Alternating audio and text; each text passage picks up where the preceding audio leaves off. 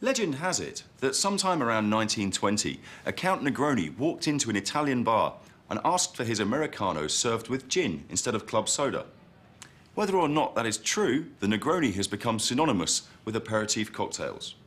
It's only a simple drink with 3 ingredients making it ideal for home entertaining.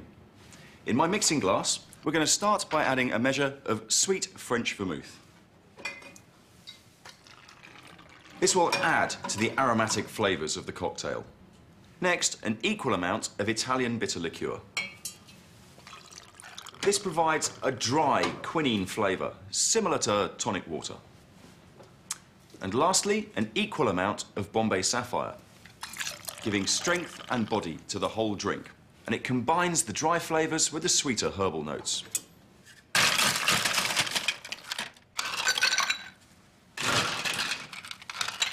I'm going to stir the mixture briefly over ice to chill it, before straining into an ice-filled rocks glass or tumbler. Now, it's worth mentioning at this point, no matter how tempted you may be to play with the measurements, equal parts of all 3 are essential to maintain the balance.